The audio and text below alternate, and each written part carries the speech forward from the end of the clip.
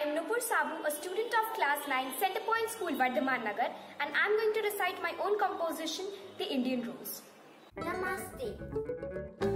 Namaskar. Hello everyone. Namaskar. Greeting.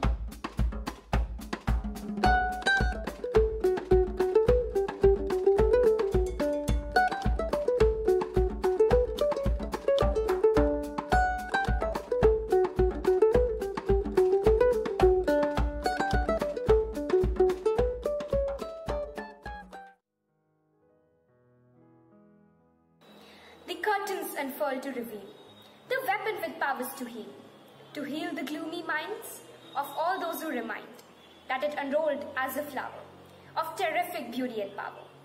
It struggled out of the mud, which was composed of backward bud, from the darkness of illiteracy to the scintillating crowd of literacy. It grew under the showers of the classrooms overpowered.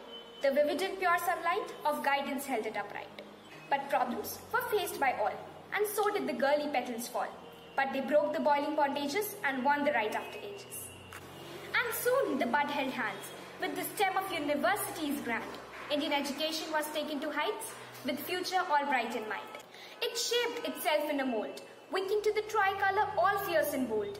Indian education was glinting a light, the flower all bloomed and bright. And India achieved success under this rose of educating process. Thank you.